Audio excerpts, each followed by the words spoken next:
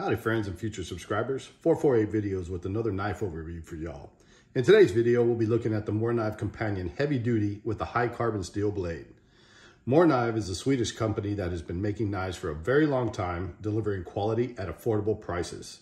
Let me start by saying this is one of the best knives on the market for the price. I picked this one up a few years back for $18. That's right, $18. At that price, you can use it and abuse it. And if it breaks, it won't break your bank account or your heart to replace it. Let's start with some specs.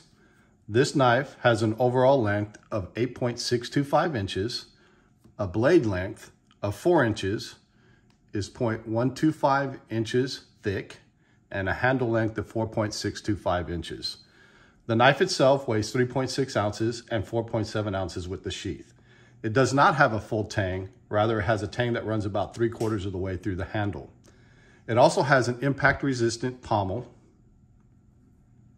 that can be used for driving tent stakes or other light hammering tasks. The blade is made of Swedish carbon steel with a clip point, a 90-degree spine, and a Scandi grind, which is awesome for outdoor bushcrafting tasks such as batoning wood, Firesttikcing, carving, and Firesteel scraping. The handle is polypropylene with a rubberized overmold. This is one of the most comfortable handles on any of the knives I own. It fits the hand perfectly, and the rubberized handles ensure a proper grip even when wet. My knife comes in OD green, but it comes in many different colors such as orange, brown, black, green, blue, magenta, and anthracite. It also comes in a stainless steel blade version. The sheath is also polymer and is color matched to the knife. It's a no-frills functional sheath that will fit belts up to 2 inches in width and has a drain hole at the bottom. It has a positive lockup when the knife is inserted, but as you can see, has a little play when fully seated.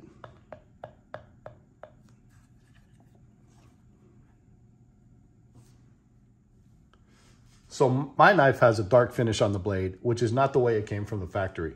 The factory finish is satin, but with a carbon steel blade, that can lead to rusting. I live in a very humid area and decided to apply a forced patina using the boiling white vinegar method. Basically, this method forces a chemical reaction with the steel, which produces the protective coating. Just suspend the blade in the boiling vinegar until you achieve the desired patina, clean off the vinegar completely, and apply a light coating of oil. As you can see, the patina on my blade is dark and consistent, and I am highly pleased with the results.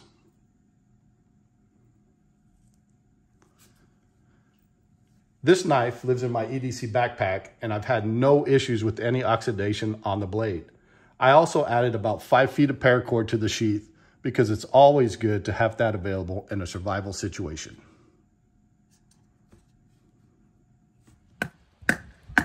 Got it? Mm-hmm.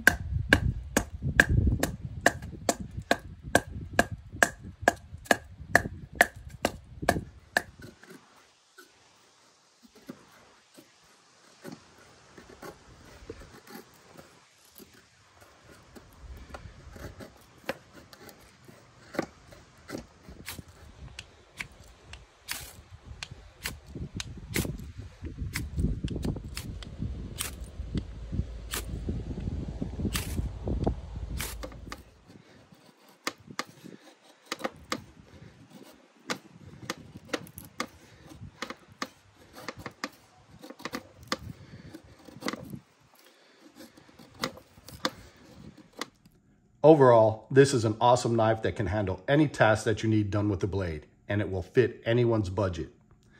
If you enjoyed this video, please hit the like button and feel free to ask any questions in the comments. I read them all, and I'm excited to share my thoughts and experiences with my gear. Also, please head over to my channel for more EDC and outdoor videos. While you're there, hit that subscribe button.